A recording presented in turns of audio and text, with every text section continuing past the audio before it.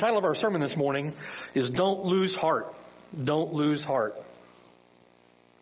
We're in 2 Corinthians chapter 4, verses 1 through 6. We've been working our way verse by verse through Paul's second canonical letter to the Corinthian church. And this morning, we want to remind ourselves that as Paul is writing this letter, as Paul is writing this letter to the Corinthian church, he's writing in the midst of great adversity. Great adversity. The church is still immature. Paul, writing to them in 1 Corinthians as to babes in Christ. Sin has plagued this church, and until Paul's repeated rebukes, the Corinthians have done little to faithfully deal with it. And now, to add insult to serious injury, so to speak, false teachers have infiltrated the church at Corinth, leading away disciples after themselves. These savage wolves are undermining Paul in the process. A full-scale mutiny is now underway in Corinth, and the accusations are flying. Paul's physical presence is weak, they say. His letters are too harsh. His speech is contemptible. He was fickle, they say. Duplicitous, can't make up his mind about his travel plans. He was mishandling the giving, mishandling the offering, not handling appropriately the funds given by the church. He suffered too much to be blessed by God. Is suffering more an indication of God's abandonment of his ministry, not God's blessing on his ministry. And in addition to all this, there are many in Corinth who now reject the gospel and turn away from Paul and his apostolic message. Paul knows well that if his apostolic authority is undermined in Corinth, then his apostolic message is also undermined in Corinth. If his message is undermined, then many in Corinth will suffer shipwreck of their faith, and the church ultimately may be lost, right? These circumstances have Paul reluctantly playing defense, so to speak. The stakes are high, and Paul must enter into a defense of his ministry, defending his apostolic credentials, defending the veracity of biblical truth that he's preaching, defending, ultimately here, the integrity of his ministry, as we've seen from chapter 2, verse 14, now through chapter 4, verses 1 through 6. All of this, right, all of this, the persecution, the difficulty, the adversity, the rejection, all of this can lead to distress or even discouragement in the strongest of God's servants, right? Chapter 1, verse 8, Paul says, we were burdened beyond measure, above strength, so that we despaired even of life. In chapter 2, verse 4, the circumstances in Corinth led Paul through much affliction, through anguish of heart in many tears. Chapter 2, verse 13, he had no rest in his spirit. In one place, he describes himself as downcast. In another place, he has great sorrow and continual grief in his heart. In 2 Corinthians chapter 6, he faces tribulations, needs, distresses, stripes, imprisonment, tumults, labors, sleeplessness. And through all this, Paul states now in 2 Corinthians chapter 4, verse 1, we do not lose heart. We don't lose heart. Ein kakeo is the word, to become discouraged, to become disheartened. He says it again in chapter 4, verse 16. Therefore, Paul says, we do not lose heart. This man has been through a lot. Amen? And we've seen much of that as we've worked through this letter to the Corinthian church. And this word, lose heart, rarely used by Paul in the New Testament. It carries a range of meaning based on its context.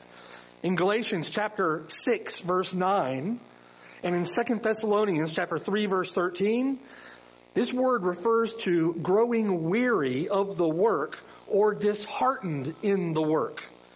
Just succumbing to exhaustion, succumbing to being tired, growing weary of facing the difficulty, facing the adversity, growing weary of facing the persecution. Just refers to growing weary in the work. Paul says in the Galatians text, he says, let us not grow weary while doing good. For in due season, Paul says, we shall reap if we do not, and here it is, lose heart. If we don't give up, if we don't give out, if we don't throw in the towel, we shall reap if we don't lose heart, Paul says. And this from a man who has suffered much. In Ephesians chapter 3, verse 13, the word here communicates discouragement. Where Paul says there, I ask that you do not, here it is, lose heart at my tribulations for you, which is for your glory. And this is interesting, right? In Ephesians chapter 3, verse 13, Paul's letter to the Ephesians is called a prison epistle. Why is that? Because Paul wrote it while he was in prison. Now, Paul, in prison, is writing to those outside the prison, telling them not to give up or lose heart because of his imprisonment. Paul's got the right attitude about gospel ministry, amen? Don't lose heart. And when the guy in prison isn't losing heart, and he's writing you to tell you outside of prison, don't lose heart, it's a little easier for us to take him at his word and not lose heart, right? Don't lose heart, Paul says. We don't lose heart. As much as Paul has been through, Paul says we do not lose heart. We don't lose heart. This bog, this slog of weariness and discouragement is described by John Bunyan in a number of ways on Christian's journey to the celestial city in Pilgrim's Progress. You remember that book? The miry slough of despond, said Help, is the descent whither the scum and filth that attends conviction of sin doth continually run, and therefore it is called the slough of despond. And about as fast as Christian begins his journey to the celestial city is almost as fast as he is caught in that slough and has to work himself out and get out of the mire.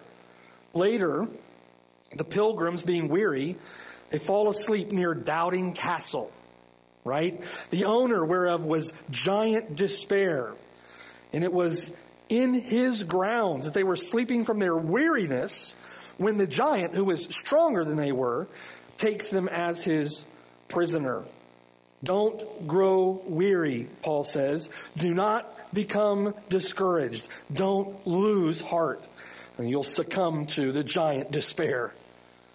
The word lose heart, enkakeo, carries the sense of giving up in the face of difficulty, giving up in the face of trial. Rather than continuing the fight, rather than continuing the battle, you throw in the towel.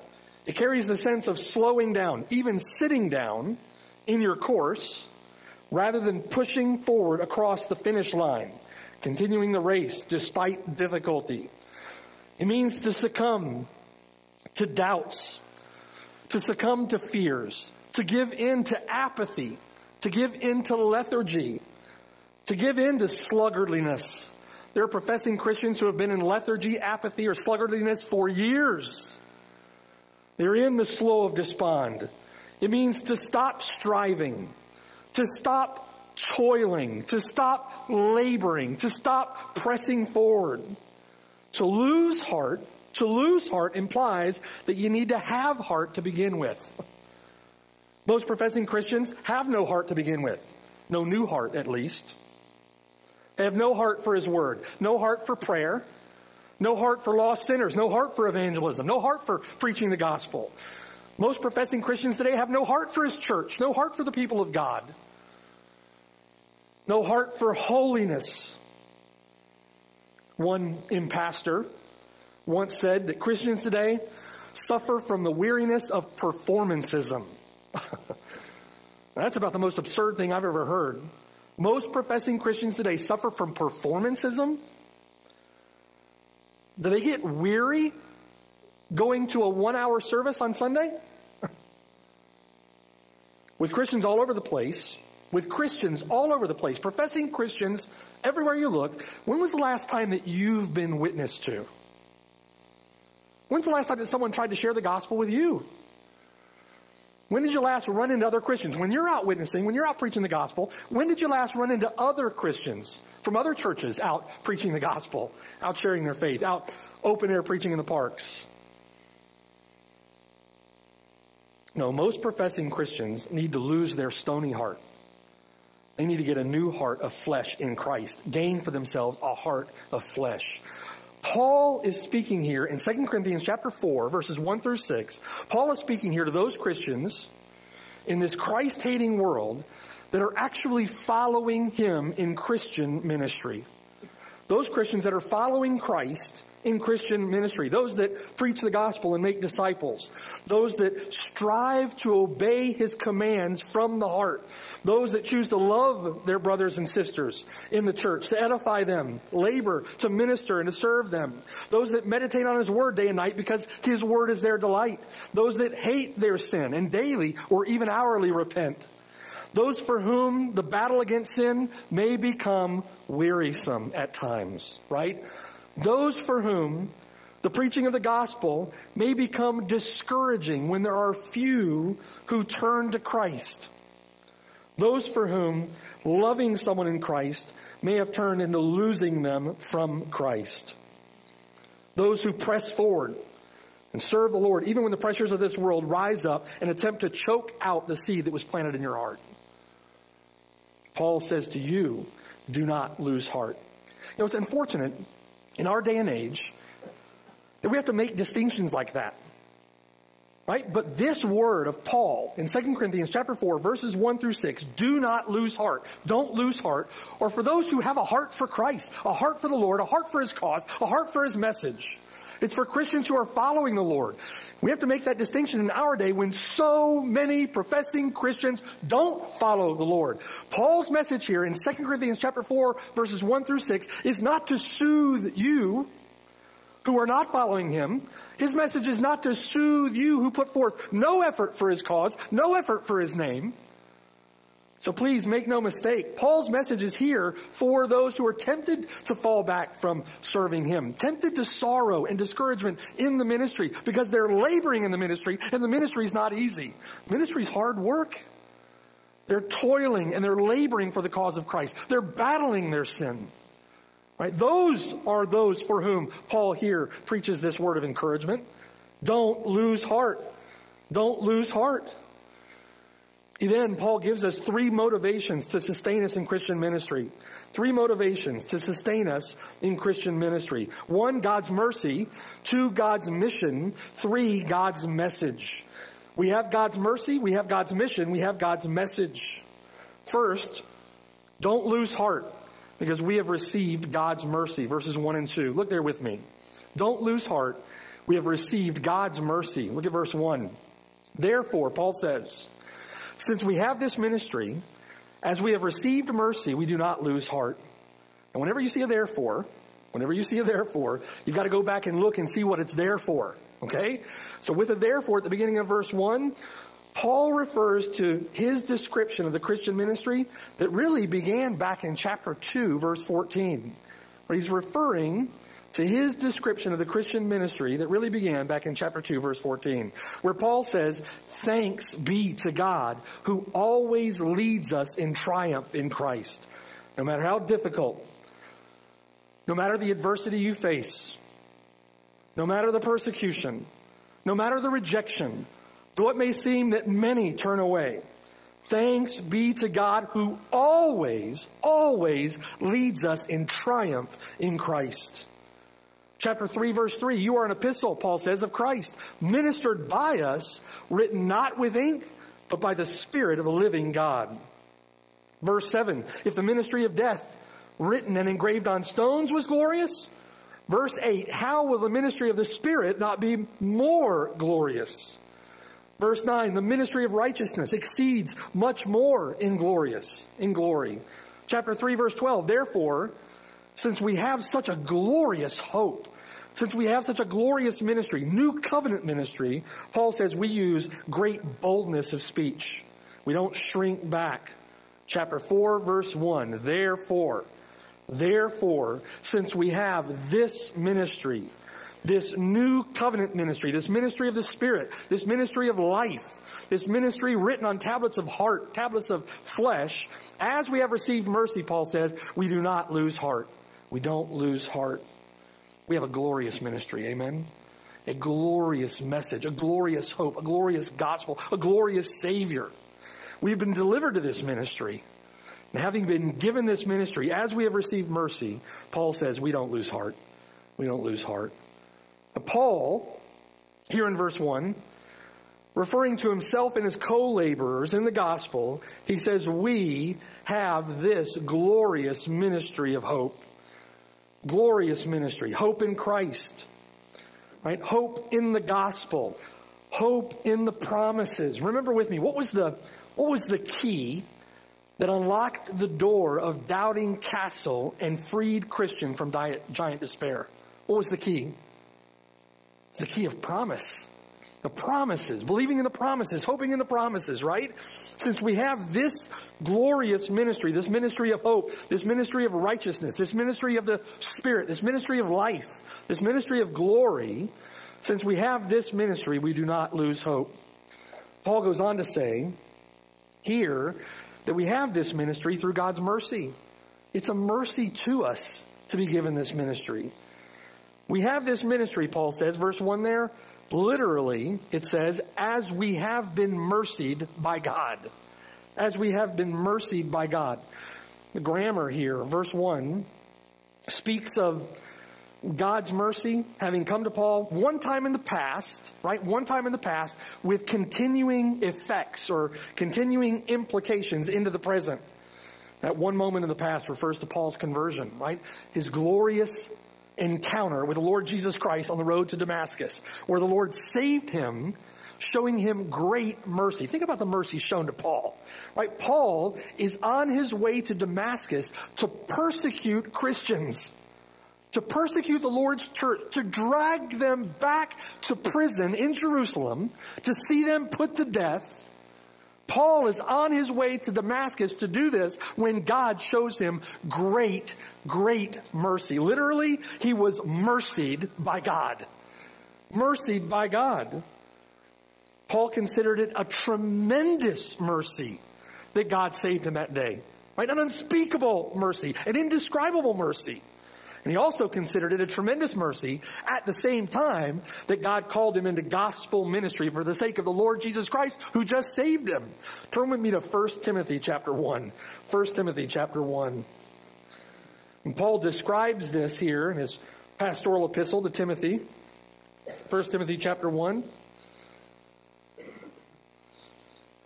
Several times in Acts, the New Testament, where Paul recounts his conversion on the road to Damascus and what a glorious mercy it was. And here in this little letter to Timothy, Paul begins in chapter 1 verse 12. 1 Timothy chapter 1 verse 12. Paul says, I thank Christ Jesus our Lord, who has enabled me, because he counted me faithful, putting me into the ministry. You can almost hear Paul, right, emphasizing me, right, in his glorying in the Lord's mercy. I thank Jesus Christ our Lord, who has enabled me, because he counted me faithful, putting me into the ministry. Although I was formerly a blasphemer, a persecutor, an insolent man, but I obtained mercy because I did it ignorantly in unbelief. Paul was an enemy of the Lord Jesus Christ, an abject enemy of the Lord.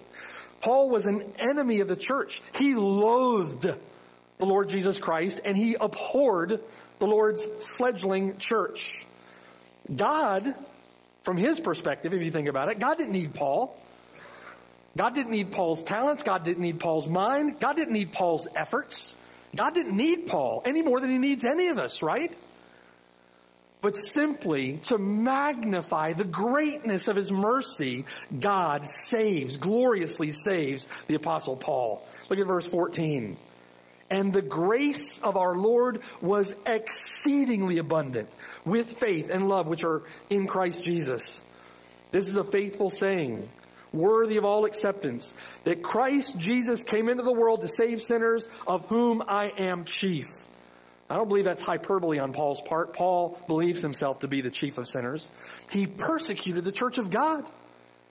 He sat there and gave approval while they stoned Stephen. You don't think that Paul was convicted over his sin? That Paul was convicted over how he blasphemed God and persecuted the church of the Lord Jesus Christ? Paul was amazed at the mercy of God shown to him. Amazed. Verse 16, however, for this reason I obtained mercy, so that in me first Jesus Christ might show all long suffering as a pattern to those who are going to believe on him for everlasting life. Paul's saying essentially in verse 16, listen, if he'll save me, he'll save anybody. If his mercy can extend to me, his mercy can extend to you.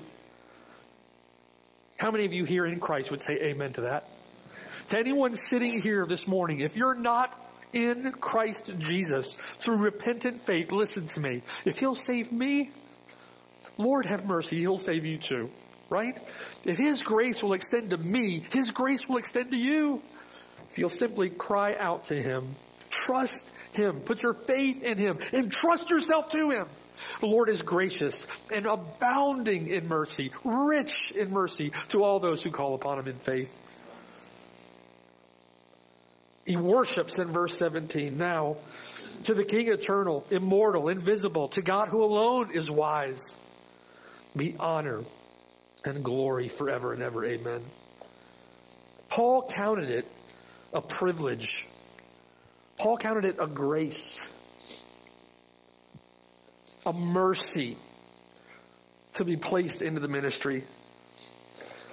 Are you here this morning? Do you count it to be a begrudging duty? Do you think of serving Christ with the gospel as something you want to make excuses to get out of?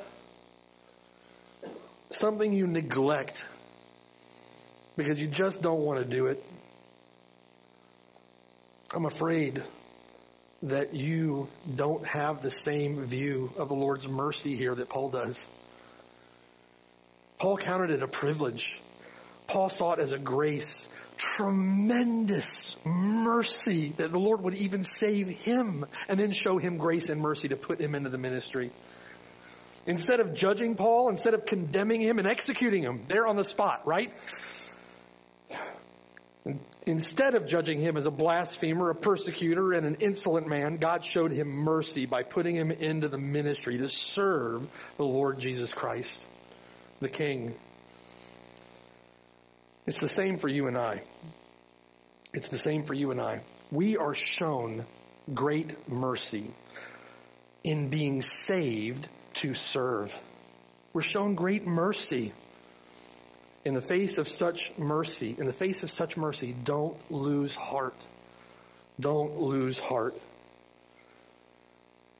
Jonathan Edwards said this: Christian, consider the freeness and wonderfulness of the grace of God towards yourself. You had such a wicked heart. You lived such a wicked life. And it would have been most just with God to have you cast off forever. But he has had mercy upon you. He has made his glorious grace appear in your eternal salvation. You had no love to God, but yet he has exercised unspeakable love to you. You have despised God and set light by him. But so great a value has God's grace set on you and your happiness that you have been redeemed at the price of the blood of his own Son. You chose to be with Satan in his service, but yet God has made you a joint heir with Christ of his glory. You were ungrateful for past mercies, yet God not only continued those mercies, but bestowed unspeakably greater mercies upon you. Praise the Lord. You first refused to hear God when called, yet God heard you when you called. You abused the infiniteness of God's mercy to encourage yourself in sin against him, yet God has manifested the infiniteness of that mercy and the exercise of it toward you. You have rejected Christ and set him at nothing, and yet he has become your Savior. Glorious mercy. Thomas Watson: so, therefore, you who have been monuments of God's mercy should therefore be trumpets of his praise. You who have tasted that the Lord is gracious, tell others what experiences you have had of God's mercy, that you may encourage them to seek to him for mercy. I will tell you what God has done for my soul. There are many who shrink back They shrink back. They lose heart because they've never felt the weight of their sin. They shrink back when the going gets tough. They shrink back at the fear of man. They shrink back with trifling temptations of sin. They shrink back because they've never felt the weight of their sin. Having never felt truly the weight of their sin, they don't know the genuine bliss of divine mercy, the genuine bliss of divine forgiveness.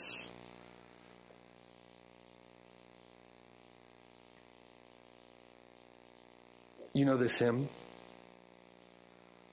All right, sing it with me. My sin, oh the bliss of that glorious thought. Sing it with me. My sin, not in part, but the whole, is nailed to the cross, and I bear it no more. Praise the Lord. Praise the Lord, oh my soul. That's mercy, right? That's mercy.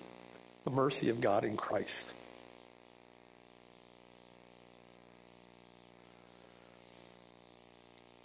2 Corinthians chapter 4, verse 1. Having this glorious ministry, having been mercied by God in this way, so to speak, we do not lose heart. We do not lose heart. Brother or sister, we can't lose heart. Press forward. Press on. Persevere.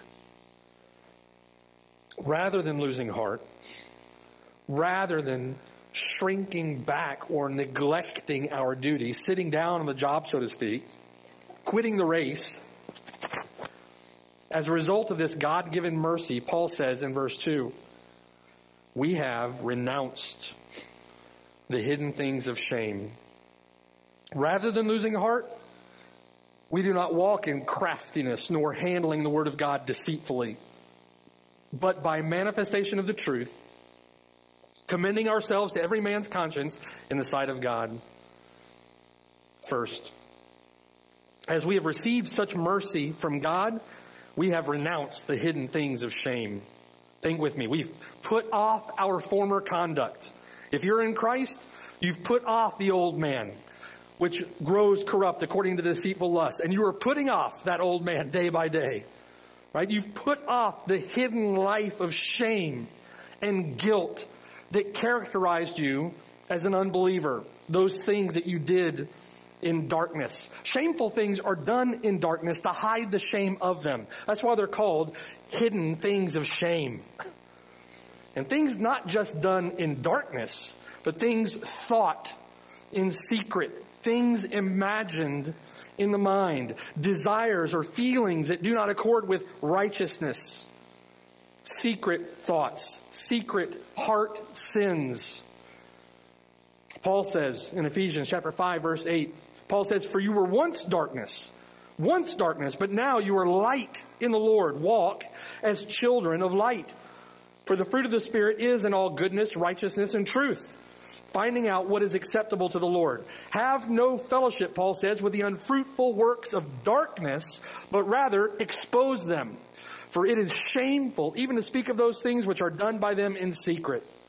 But all things that are exposed are made manifest by the light. For whatever makes manifest is light.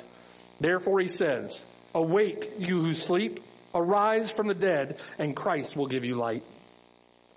Paul renounced the hidden things of shame.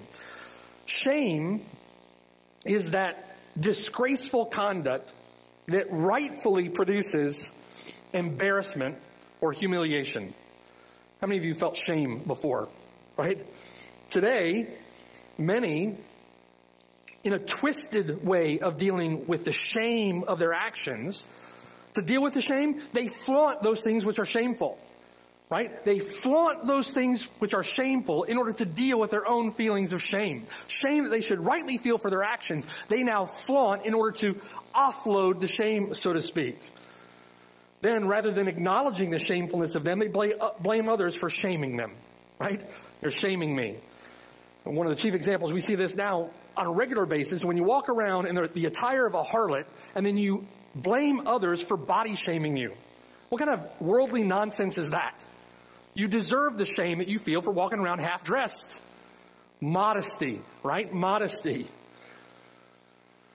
Shameful, disgraceful conduct that they rightfully hide because of the shame and humiliation of it. Paul has renounced the hidden things of shame. Christian brother, Christian sister, we have renounced the hidden things of shame. We're to have no part with them any longer. If you're here today and you're outside of Christ, turn. Turn from your hidden life of shame. Gain a sense through God's grace of the mercy associated with the forgiveness of your sin, right? Offloading the weight of your sin, the weight of that shame, the weight of that disgrace. Lord Jesus Christ will forgive you if you'll turn to Him in faith. Second, through God's mercy. Verse 2, we do not walk in craftiness, Paul says. We do not walk in craftiness. We aren't deceitful and we aren't deceiving. We don't walk in trickery or cunning. We don't use devices of men to gain our own agenda or to achieve our own ends, to seek our own gain, to make our own profit, right? Paul said that the serpent deceived Eve by his craftiness. Those who walk in craftiness walk like the serpent. They're out trying to deceive for their own gain, their own personal agenda, to achieve their own ends. They are crafty. They're unscrupulous. Ultimately, they're uncaring, unloving. They're manipulative, trying to pack the pews for their denominational statistics. All right, we're talking about inside the church, not just outside, right? Inside the professing church, these things go on every day. Willing to do almost anything to get what they want. There's a church in town, quote unquote church. It's called Action Church. Action Church put out a postcard with a Ferris wheel, a sort of a carnival atmosphere in the background, put out a video to match. And basically their slogan is, we want to make it difficult to go to hell by making it fun to go to church. And what they're selling is a carnival atmosphere in the church. Now listen, someone might, and they do, take offense when we mention a specific church or a specific impastor. Well, listen, the reason that we do that, if they're going to put out public demonstrations of this, deceiving many, then they are worthy of public rebuke. That is a false church. That guy is a false teacher. Stay away from that false nonsense. They are out deceiving, trying to gain disciples to themselves by cunning, by trickery, by falsehood, by deceit. Like the serpent deceived Eve by his craftiness, someone might come along and try to deceive. It's fun following Christ. Don't worry about your sin. Don't worry about your sin. Peace, peace. When there is no peace to the wicked, says my God. They're crafty. They're unscrupulous. Finally, as we have received mercy, Paul said in verse 2, we do not handle the word of God deceitfully. We don't handle the word of God in deceit. We don't adulterate the word of God. We don't falsify it or corrupt it or pervert it. We don't water it down. We don't misrepresent it. We've got to cut it straight, the Bible says. We don't hide the truth in order to deceive you or to lure you in with the lie. What does that do when you package church as a carnival? That's hiding the truth, so to speak, covering it up to deceive you, to lure you in with the lie, right? Lure you in with entertainment.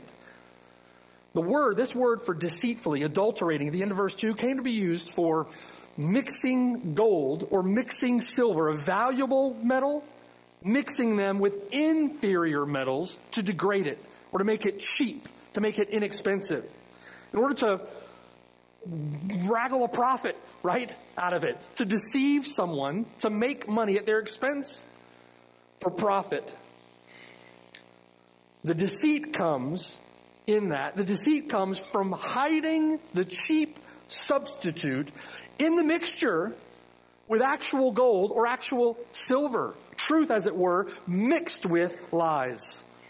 A little bit of truth mixed with lies. A little bit of lies covering up the truth, right? Sometimes not as much as what is said, as much as it is what is not said that deceives. Mixing lies with the truth. Mixing deceit with the valuable, right? With that which is the treasure. You know, we've looked at this little conjunction, but, that begins verse 2, the Greek word Allah, at the beginning of verse 2. And so far in looking at this verse, we've interpreted its use in relation to what comes immediately before it. We do not lose heart. Rather, Allah, we have renounced the hidden things of shame. But listen, it's also very likely here that Paul has the false teachers in mind when he describes his ministry here and uses that contrasting conjunction, but, at the beginning of verse 2. That it's meant to be used in direct contrast to those wicked men, those false apostles, false teachers that have risen up in Corinth. But, Paul says then, if we take it to be that, but, verse 2, in contrast to those false teachers in Corinth, we have renounced the hidden things of shame. Unlike those wicked deceivers, we don't walk in craftiness. Unlike those peddling the word of God for profit, we don't handle the word of God deceitfully, right? That's not only in stark contrast with the false teachers in Corinth that opposed Paul and sought to siphon off disciples after their adulterated message, it's also indicative of false teachers in our day. It's also indicative of false teachers in our day. Unlike so many today that peddle the word of God, we say with Paul, we have not adulterated the word of God. We don't walk in craftiness. We're not handling or peddling the word of God in falsehood. What's shameful to false teachers today is actually the message of the cross. The thing that is shameful, actually shameful, to false teachers in our day is the message of the cross. It's the reason that false churches, false teachers have to repackage the message to this world. They know that this world finds it offensive, right? That's clear. This world finds it offensive, and so what do to appeal to the world? Or to sell it, quote unquote, to the world, to package it to the world? They repackage the message. Come and look at our entertainment. Come and look at our music. Come and look at our church. Come and look at our kids' programs. Come get our coffee in the lobby, right? Come look at our fellowship. Come look at our kids' days. Come look at our events. They find the message of the cross to be foolishness, or they find the message of the cross to be shameful, and so they package the message in a different way to appeal to the world. It's really clear, isn't it? You can tell those churches who find the message of the cross to be foolishness by the way that they package what they're selling. Turn with me to 1 Corinthians chapter 1. 1 Corinthians chapter 1.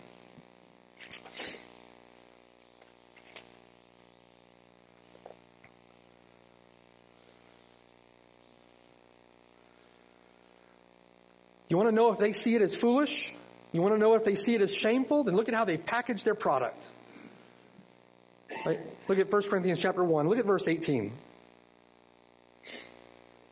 Here Paul says, again to the Corinthian church, right? Verse 18. For the message of the cross is foolishness to those who are perishing. This world is not clamoring for the message of forgiveness of sins in Christ. This world is not clamoring to hear God's word. This world loves its sin. Lost people love their sin. They're content in their sin until the Lord opens their eyes, right? And their content becomes a blissful discontent. Right? They want their sin. They want the wickedness of this world. So, verse 18, the message, therefore, of the cross is foolishness to those who are perishing. Paul would say in 2 Corinthians chapter 4, their minds are blinded. Their minds are blinded.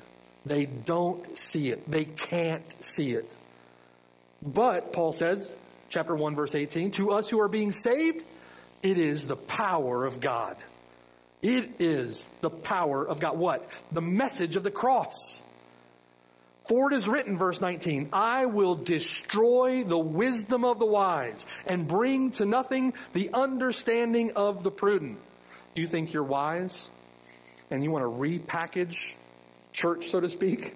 You think you're wise and want to repackage the gospel? Listen, let's take out its offense.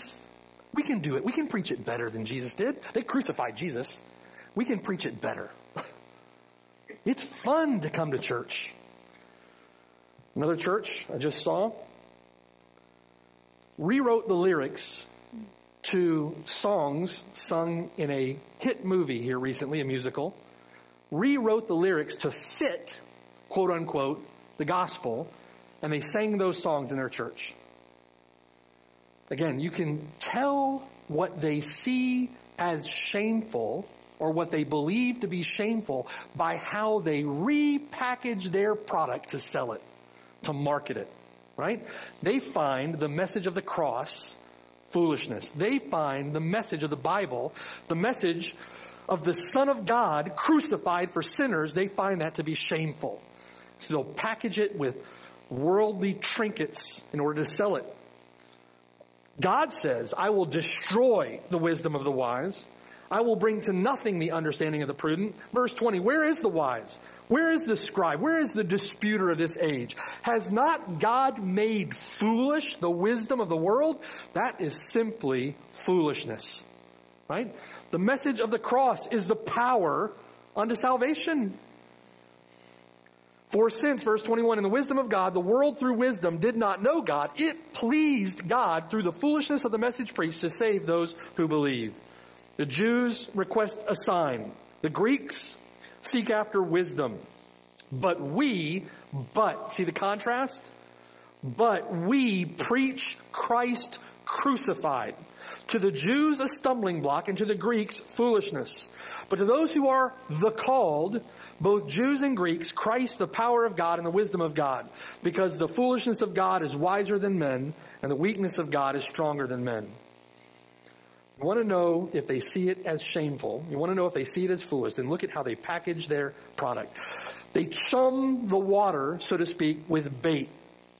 Right? They chum the water with bait, seeking to entice this world to a Christianity, quote unquote, that involves something other than Christ. To a Christianity that's not Christian.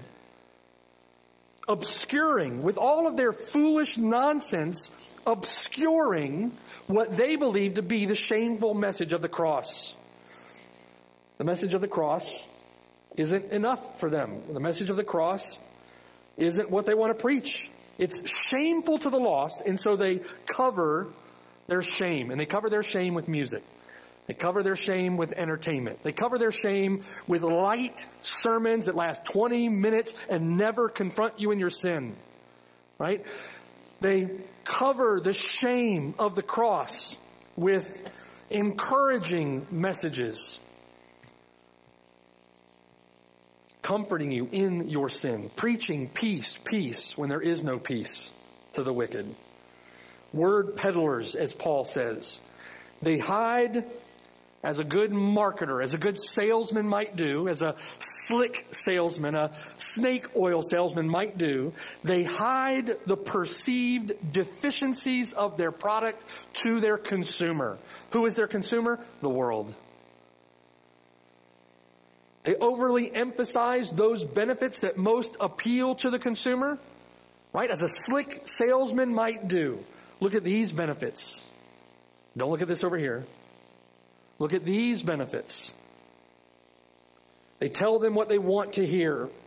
They look for features that will get their attention. They're trying to appeal to the world. This is worldless nonsense. Worldly foolishness. Appealing only to those who are perishing. Paul says, brother, sister, don't lose heart. Don't lose heart. This is going on all around us. All around us. Don't lose heart. God is in control. And God has said that it is the message of the cross that saves. It is the power of God unto salvation. Don't lose heart. Verse 26. For you see your calling, brethren, don't you? That not many wise according to the flesh, not many mighty, not many noble are called. But God has chosen the foolish things of the world to put to shame the wise. And God has chosen the weak things of the world to put to shame the things which are mighty. and the base things of the world, and the things which are despised, God has chosen, and the things which are not, to bring to nothing the things that are, so that no flesh should glory in his presence, but of him. You are in Christ Jesus, who became for us wisdom from God, and righteousness, and sanctification, and redemption. That, as it is written, he who glories, let him glory in the Lord. Let him glory in the Lord. You know, this church is not our selling point. As wonderful as this church is, right? As much as I love this church is not our selling. We're not selling our church. We're not marketing our church. It's not simply we're trying to get people to come to our church. That's not at all what this is about, right? Come to our church because the Lord has preached here. Come to our church because salvation by grace alone, through faith alone, in Christ alone is preached here. And you, if you're not in Christ, you need him. Your soul depends upon it. Come here for the preaching of that message. Right? Come here for the preaching of the cross. Our selling point is not the music. Our selling point, quote unquote, is not the kids' programs. It's not the fellowship. It's not the coffee.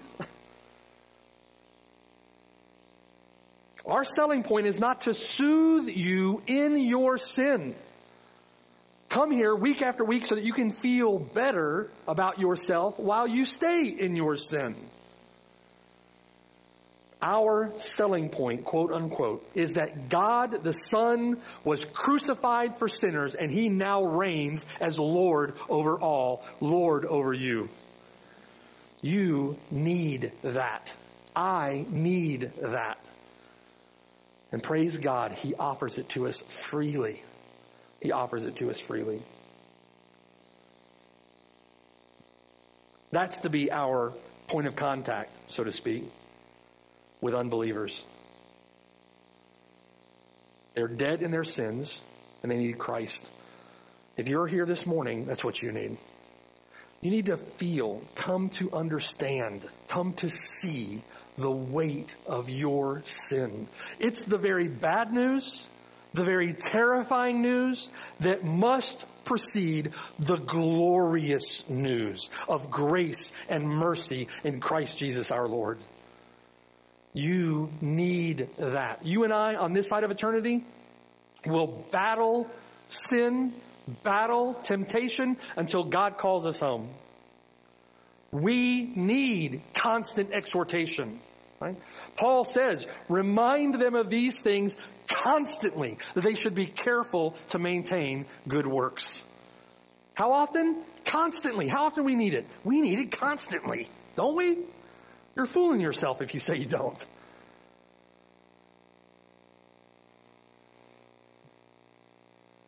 Unlike the false teachers, right? In great contrast to the false teachers, Paul says this in 1 Corinthians chapter 2. Look at chapter 2, flip the page, verses 1 through 5. So unlike the false teachers,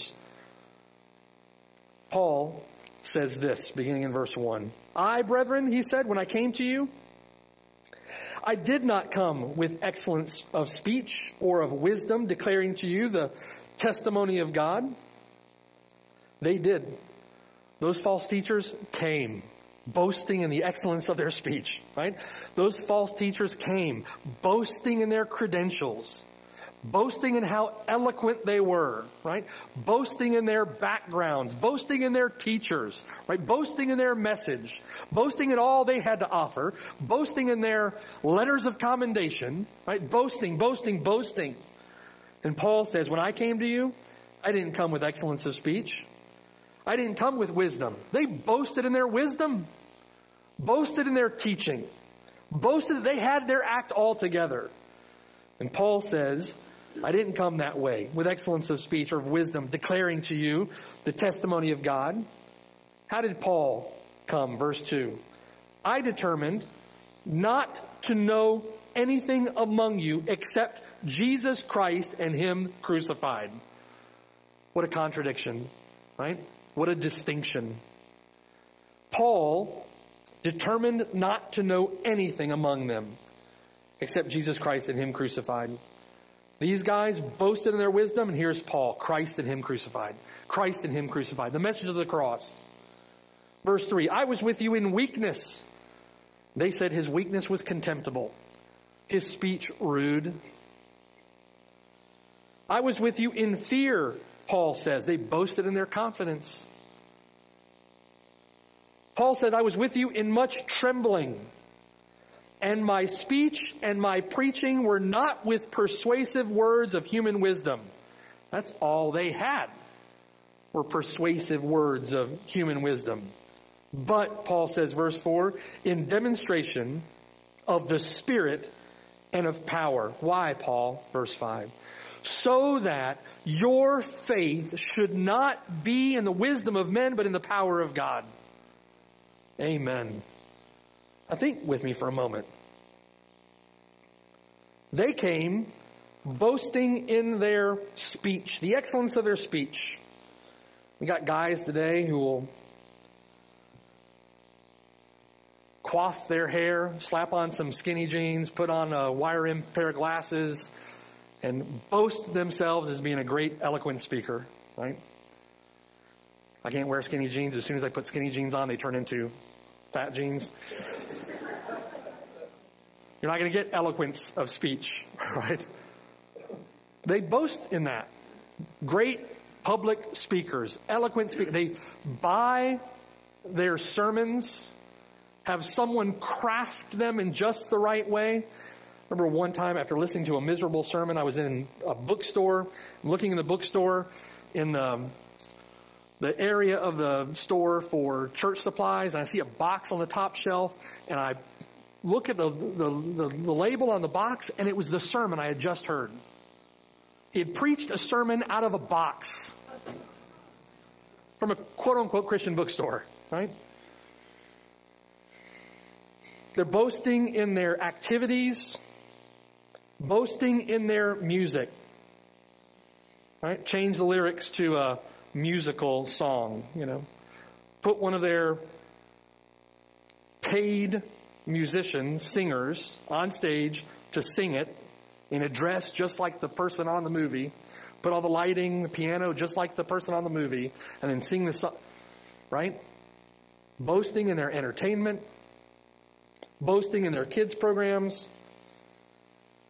Paul says, I determined not to know anything among you except Jesus Christ and him crucified. Determined not to know anything among you except Jesus Christ and him crucified. Paul essentially says, listen, we say with Paul, if we had all those things, if we prioritized all those things, if we emphasized all those things, if we sold, quote unquote, sold you all those things, our concern would be that your faith would not be resting on the power of God, but in those things. That your faith would not be resting on the power of God, but on the wisdom of men.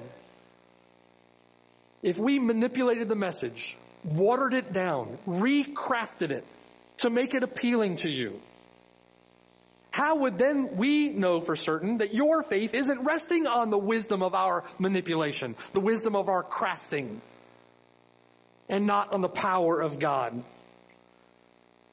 When those come along, those men who come along and say, listen, we're going to change the methodology a little bit. We're just going to tweak it. Instead of turn from your sin and trust Christ, we're just gonna say it a little differently. It's just a matter of semantics. Just admit that you're a sinner, believe in Jesus Christ, and you can be saved. Where's repentance? Listen, all you need to do is whisper this little prayer. This little prayer will change your eternity. Where's that prayer in the Bible? I was asked last week, why don't you do altar calls? Where are altar calls in the Bible? Listen, let's just change our methodology. If we can get man to move his will, if we can manipulate his will with 14 verses of I surrender all, and get him to walk. Listen, one more verse. You only have one more opportunity, as if the Spirit of God is going to stop working because we're going to stop singing I Surrender All. Come on down. It's the last chance you've got. If I can just manipulate men's actions, manipulate men's minds. I knew a guy one time, we were out witnessing, and I was talking to this guy, and he said, listen, if you can give me 5 minutes with a person, I can get you a convert for Christ. What a godless piece of trite that is. He's manipulating. He's coercing. He's working on someone's will. He's packaging a product that he's selling, and it's not what the Bible says. If you change the message, if you adulterate it in any way, if you corrupt it in any way, if you pervert it in any way, if you change it, alter it in any way, how is it that you know that their faith rests not on your wisdom, but on the power of God? You don't know. Use the words that God uses. Use the words that the Bible uses. Use the methodology that the Bible uses. Do what God tells you to do and preach the gospel. And then trust God for the results. Stop this nonsense of trying to woo the world hat in hand with your worldly and ultimately godless wisdom. Paul says, I am determined not to know anything among you except Jesus Christ and Him crucified. That is such a damning indictment of most efforts today to reach the lost, isn't it? Paul says back in 2 Corinthians chapter 4, verse 2, we've renounced all of this. We've renounced all of this. We've renounced the hidden things of shame, not walking in craftiness nor handling the word of God deceitfully, but, what does Paul say? By manifestation of the truth, by a clear proclamation of truth. Right? By an undiluted proclamation, an undiluted preaching, an undiluted presentation of the truth, commending ourselves in that way to every man's conscience in the sight of God who sees all things. But by manifestation of the truth, commending ourselves to every man's conscience in the sight of God. That's as a result of God's mercy, right? It is a tremendous grace of God, a tremendous mercy of God that you, brother, you, sister, have heard the truth. You came to see the exceeding sinfulness of your own sin. You came to see the preciousness, the treasure that is the Lord Jesus Christ. You turned from sin, turned from serving idols, right, worshiping idols, to serve the true and living God, to embrace Christ as your treasure, and now you live for Him as Lord. What a tremendous grace, right? What tremendous mercy. Then don't lose heart. It's God's mercy that saves sinners, God's grace that works in the heart of sinners. It's God's message that is the wisdom and power of God unto salvation. It's God's ministry, God's mission that we're involved in. Don't lose heart. We have received such glorious and infinite mercy. Trumpet His praises, right? Trumpet His praises. Trumpet His salvation. Proclaim Him as a trophy of His grace. And see Him glorified. Say with Paul, right? You're determined to know nothing among the lost except for Christ and Him crucified. Drop all the cunning craftiness of this godless world and the quote-unquote professing church of our day, and just preach the Lord Jesus Christ and then trust Him for the results. Don't lose heart. Don't shrink back. Don't get discouraged. Paul's not discouraged. Paul's in prison when he's writing from the folks in Ephesus, telling them not to be discouraged. Don't be discouraged. Don't shrink back. Don't give in to lethargy. Don't give in to apathy. Keep pressing forward. We have a glorious ministry. And life is short, right? We have been given such great mercy, and we don't have many years on this earth to preach it, right? Be steadfast. Be immovable. Always abounding in the work of the Lord. Knowing that every bit of that work that you do, not a lick of it, is vain in the Lord. It is all according to his will. And he works all things together for good for you. And his word preached never returns void. All praise, honor, and glory to him who has given us this glorious ministry. Amen.